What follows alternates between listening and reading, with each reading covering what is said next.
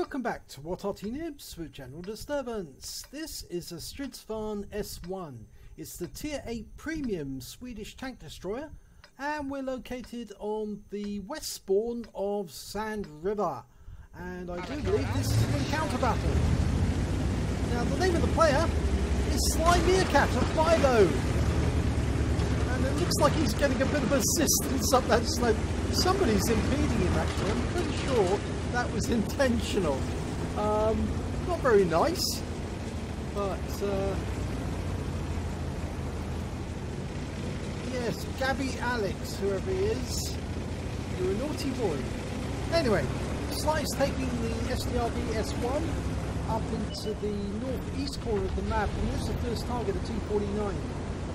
The Strv S1 is actually one of the prototypes that was developed for the 1030, which was supposed to be the first production version of the Swedish Wedge. And here we've got Gabby Alex again being a complete dickhead. Don't interfere with your own tank destroyers, you fool. Okay. Oh, lovely round there. Wizzy 111. 1-4, and he gets 373 hit points off that tier 9 heavy, and another 393. In fact, actually, he also picked up 268 of damage assistance because he tracked Wizzy 111, and somebody else put a round into him while he was tracked, exploiting those corners. The advantages of the S1, of course, is its siege mode. It's the first tank actually to have a siege mode where it could lower front end and go into a mode of operation which greatly allowed it to deflect shells fired from the tank and increase the accuracy, because then the aiming was all done by the suspension. Check 430. Oh, what? 345 hit points in. That takes him over 1,000 hit points of damage, but he did take a 386 hit point return from that object 430, who obviously didn't like being struck. And one of the other features of the wedge is its ability to drive backwards almost as fast as it can drive forwards. As you can see there, he rapidly escaped from that position rather than stick around, and he's actually got a damaged gun at the moment, so he's going to have to repair that, fix it, otherwise it might affect accuracy. And he narrowly misses that third man, Phantasmagory, and I think he's going to take up a position a little further back so he can shoot at that T95 and Lerva in the distance. Yep. Looks like it to me. He's going to go up this rise, go into siege mode, so he's got the minimal aspect, frontal aspect showing, and then he can put shots into those enemies. There's nobody up there at the crossing yet. The T49 has to come through, but I think he's going to try and get that Lerva. Oh, Lerva goes down, taken out by the 430 before he can get a shot in, but I'm sure he can get a shot to that Pantera. Dials in, and wham! And he's taken out immediately afterwards as well, so he got some damage on spotting there. 406 hit points from the actual shots, 496 hit points from spotting the P44. So that he's certainly racking up a lot of damage and damage assist here. Using the siege mode to pull up, there's the object 430, did damage to him before. 463 hit points. That was a lovely shot, and that 430 is no more. I bet he was regretting coming into view of your gun, and he gets another hit in on the Wizzy 111 341. That's 3 shots he's put into that Wizzy 111. Ah, but here's a different target. It's the T95. Now, this one you have to aim between the underneath the main gun into the lower plate. It's probably about the only weak point on this vehicle. And this is difficult because the T95 does have a very, very big gun to fire back.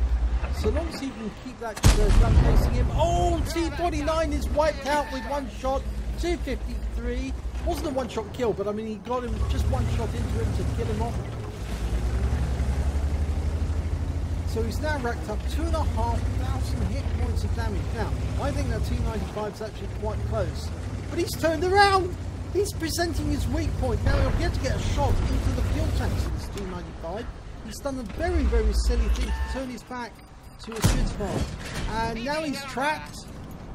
which means he'll either have to use his repair kit, or he's going to suffer more and more shots into him. 448 on that one, along with the 253 from the first shot. Was it? No, he tracked him with the first shot. Fired another one in, and that finishes him off. Gets the kill. It was a blind shot kill as well, so we don't actually see how much damage he did, but he's over 3,000 hit points of damage so far. 939 of assist. There's a Malshin over here, so I think he's going to try and collect that, but he's down in the riverbed, so it's going to be difficult. He's going to have to go down to the other end of the riverbed, try and shoot along it. Ah, Oho, it's been spotted. Now, is he going to go for that or a Malshin?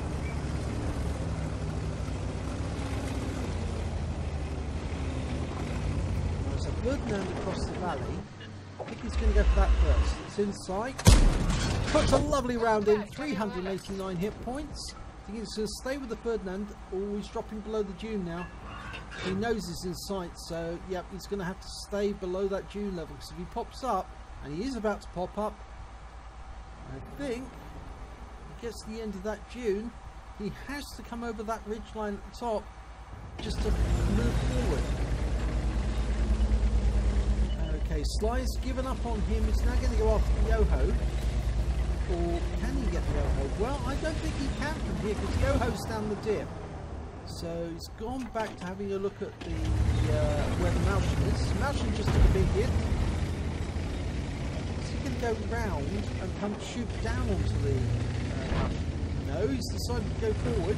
There's the Ferdinand again.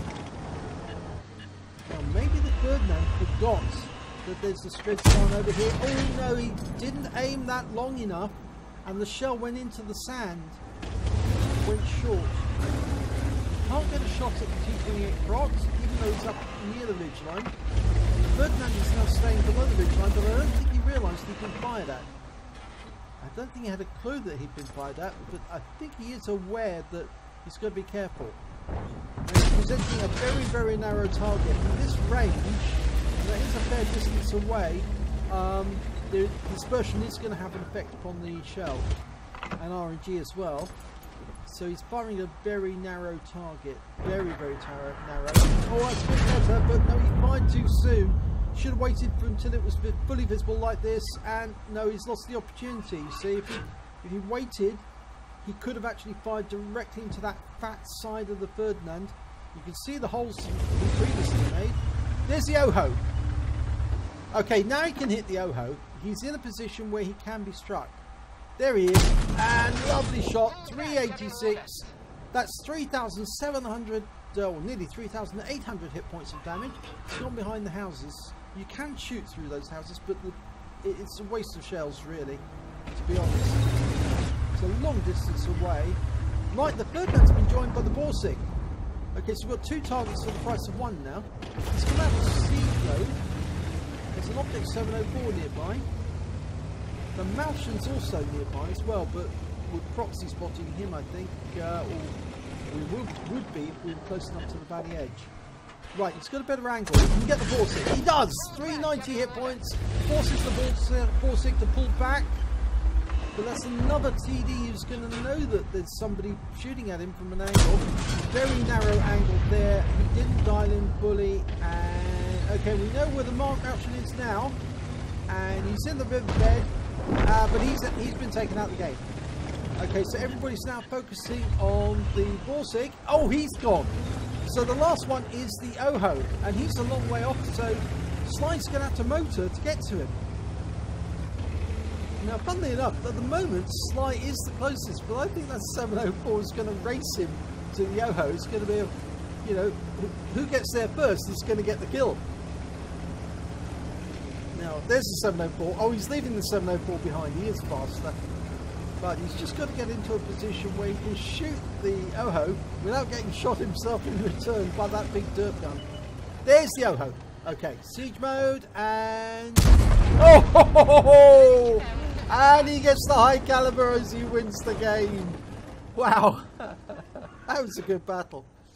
And a win rate of 6630, is it? Yes. Well, I'm not sure actually. My eyesight is failing me gradually. 6698. Okay, let's have a look at the end of battle stats and see how we got on. Oh, it's an ace tanker for SlyMeerkat in the Strv S1. He also picked up a spotter badge for getting at least 1,000 hit points of spotting damage. A bruiser medal for getting at least 5 critical hits, he got 10, and a fire effect for doing more damage than the hit points of his own vehicle. But best of all, he picked up the High Calibre. He dealt the most damage in the battle, at least 20% of the enemy hit points, and some over 1,000 hit points in total, which was a lot more than 1,000 hit points. Yes, it was 4,901 hit points of damage. Wow, that's way more than his highest nearest teammate, which was a T28 prototype. He also managed to get the highest number of kills on his team, 3. Highest number of kills on the enemy team was the T49 with 2 kills, and he took that T49 out.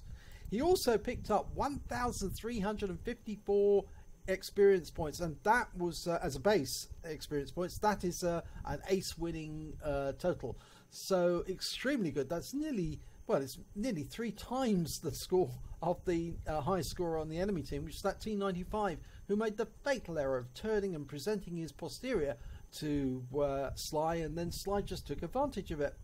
And if we have a look at the detailed report, well, he fired 19 rounds, got 14 direct hits, 13 penetrations. 1 round obviously didn't go through, and I suspect that was the one on T95, which actually did hit him, but only tracked him. First round, I think it was. He did damage of 4,901 hit points, of which 2,590 were at more than 300 meters. He did receive 1 hit, and it was a penetration. That was from the Object 430. He hit and damaged 8 of the enemy, killed 3 of them, and did damage assistance of 1,365 hit points. On a premium account, he earned a massive 147,038 credits. That's why the Strv S1 is such a popular TD to play, because it can earn insane amounts of credits for you for a small amount of effort. And in fact, Sly put in a massive amount of effort in this game, and that's why his total is so high. He also, after repair, ammunition resupply and consumables, took away 119,676 credits. And I know this is repeatable because my very first game with the Strv S1, I also came up with similar figures. I've tried very hard since to repeat that, because it is a very difficult TD to get used to, and it can also be vulnerable if you go into the wrong situation. But Sly was actually clever enough to pull away from the northeast corner to go to a much better position using the dunes, and that's why he actually managed to survive for so long and rack up such a high amount of credits from a lot of damage. He earned 2,031 XP, and it was ×3 for the first victory of the day. And he also picked up 203 XP because this is a premium vehicle, and that gave him a total of 6,296 XP altogether. And that's certainly going to boost his crew's performance and their training. So, if you enjoyed this replay, and it was certainly a very good replay indeed, please give it a like and do subscribe to our channel, and hopefully it'll be your replay that I'll be featuring in the next video.